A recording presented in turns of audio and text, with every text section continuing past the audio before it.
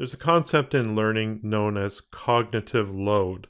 And simply what it means is that sometimes information can overwhelm our learners.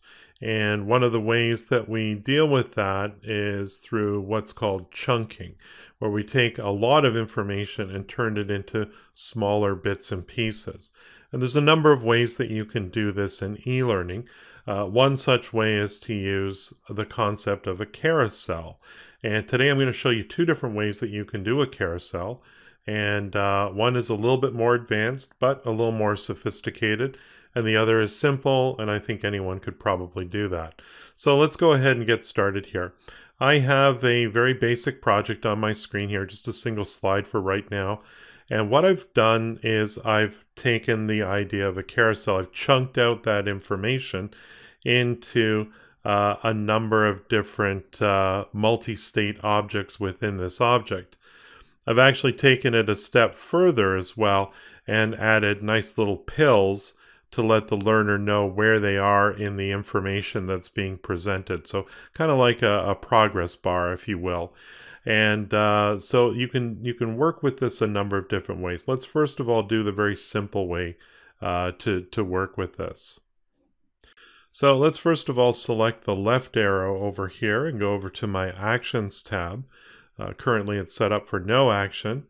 And what I'm going to do is I'm going to go to the previous state, and then it's going to prompt me for which multi-state object. I only have one, so that's the only option that's there. I'm going to leave continue playing the project unchecked because I want to keep users on this slide until they've looked at all the content and are ready to click next. Similarly, we're going to select the right arrow and select go to next state. And then of course, again, it selects the carousel content for you, and continue playing the project is unchecked. That's it. That's all you need to do. And let's do a preview of this in HTML5 and see how that works. So you can see here I've got my content in front of me, and if I click the right arrow, it proceeds to the second of my states in my multi-state object, and so on. Continue to do that. I can go backwards and forwards, and I can click this all day long. In fact, when I get to the end, because of the way a multi-state object works with this particular action, it will cycle through and start over at the beginning again. And that works quite well. That's a true carousel when you think of the term carousel. And when I'm ready to proceed with the rest of my project, I can click this next button at the bottom here. Now, there is, of course, a situation where you may run into where a client would like it to be a little bit more linear. They want maybe a very distinct beginning and end. They don't want users to constantly cycle through. And they may also want to hide the left arrow when they're at the first position and hide the right arrow when they're at the last position. And of course, only once they get to the last position do they wish to display the next button. And this is going to require a variable to keep track of where you are in the multi-state object, but also two advanced actions, one for this arrow and one for this arrow. And I'll show you how to do those now. So let's start off by doing the left arrow, and I'm going to change it from its current situation being on success, go to next state. And we're going to change that to execute advanced actions. Don't have one so far, but let's create one. Now this is going to need to be a conditional action. So if you're using Adobe Captivate 2017, make sure you check off the conditional tab. If you're using an earlier version, select conditional action from the drop-down menu. In this case here, I'm going to give this one a name, and we're just going to call it left underscore carousel. Now we need our tracking variable. I haven't created that yet, but conveniently the advanced action window has a variables button in the bottom right hand corner. So I am going to click that, add new, and we're going to call this v underscore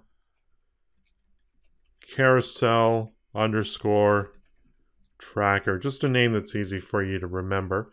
And its initial value will be 1 because we're starting off in the first of the multi-state objects within the multi-state object. So we'll set that to be 1, and we'll hit save, and then we can close the variables window.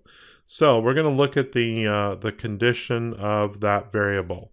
So we're going to say if the variable v underscore carousel tracker, and in this case here, we're going to say, because we could be on, let's say, state number 2 and navigating to state number 1, we'll just say if v carousel tracker is, and we'll just play it safe here,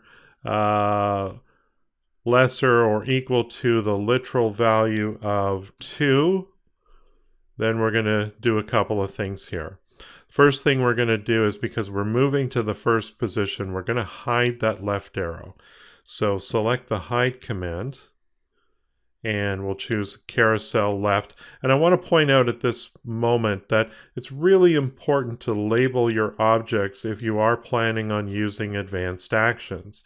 Because of course, when you're writing your advanced action, you need to reference these objects. If they're simply labeled Smart Shape 247, it'll be difficult to remember that that's your left arrow. So I've called this carousel underscore left, and of course the right is similarly labeled. So we're going to hide the left arrow. We're also going to change that multi-state object to the previous state, and there's a command for that. It's go to previous state. I'm just pressing the first letter of go to next state or go to previous state on my keyboard here, and I can select that, and of course then select carousel content. Again, it's labeled properly. We're also going to change the value of our content tracker variable. So we're going to not assign it, but rather decrement it, which is reducing it. It's the opposite of increment. And we're going to choose of course, the variable tracker here, carousel tracker, and by the literal value of 1.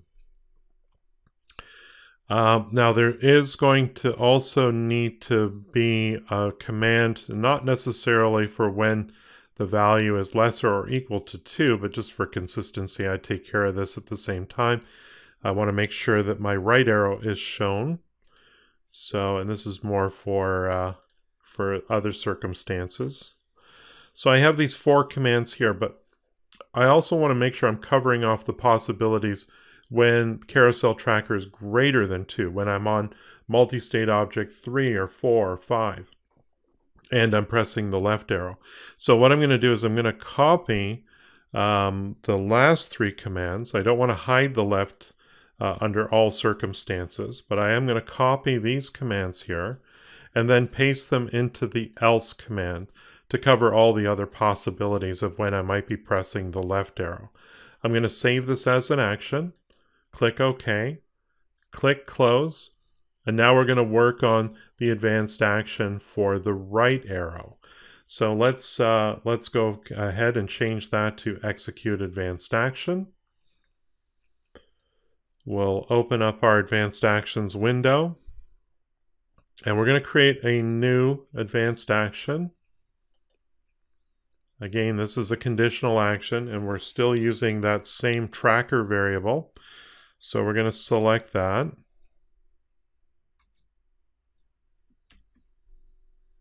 Carousel tracker. In this case, though, we're going to say is greater than or equal to 7. The literal value of 7. Then we're going to also, so in other words, if we're going from the 7th position to the 8th position, we've seen all the content at this point. We want to show the next button to the user so they can proceed with the rest of their project. Show, and like I said before, labeling is really helpful when you're trying to find objects. And we're going to also hide the right button in this case, because of course we don't need to see that because we are on the final situation here. We're also going to make sure that that left button is shown, and it should be anyway, but I like to err on the side of caution here. Carousel left, And we're going to go to the next state of our multi-state object. Oops, I went past it there. Go to next state of carousel content. And we need to update our tracker. So we're going to increment v underscore carousel tracker by the literal value of 1. And like I said before, there are situations if the carousel tracker is lower than 7, we're going to want to run most of these commands anyway. So what we're going to do is we're going to select the last 3 commands, copy those, and paste those into the else statement. So they get run when you press the right arrow on earlier values than 7. So let's save this as an action. Oh, I forgot to give this an action name. So let's give this an action name right now. What did I call the first one? Left carousel. Let's call this one right underscore carousel. So save as action. Click on close. Make sure you update the right arrow to be the right carousel advanced action because it's still defaulted to the left action, which is the first action we created. A couple of points though I want to make before we do this. Of course, we're going to need to make sure that our next button is hidden. We are starting off on the first position, so our left arrow should also be hidden. And keep in mind too that because the next button, which previously was my pause for this particular slide, I had a pause associated with the next button, but because it's not going to be visible in output at the beginning, we need something else to pause this slide. And I've just added a small little click box, in this case here with no, I haven't allowed mouse clicking, but this will pause this slide until such time as the user navigates away from it. So we pretty much have everything good to go. Let's do a preview in HTML5. So here's our advanced action version of the carousel, and as you can see, the left arrow is not visible in output and my next button is hidden as well. And of course I can now navigate forward. Now of course as soon as I click the first right button, it shows the left arrow, and of course if I go back it disappears again. And I can cycle through all of these, and when I get to the end, when I get to the final position, the right arrow disappears and now my next button is available. And of course then the user can continue with the rest of the project, or they could actually go back and continue to review this information if they so choose. But most importantly, now the next button is now visible, and when they're ready they can proceed with the rest of the project. If you thought this video was useful, please share it with your colleagues. If you need help with your next e-learning project, consider hiring me. My focus is to create effective e-learning that helps you achieve your business goals. Visit my website at captivateteacher.com, follow me on Twitter at PaulWilsonLD, and don't forget to subscribe to my YouTube channel.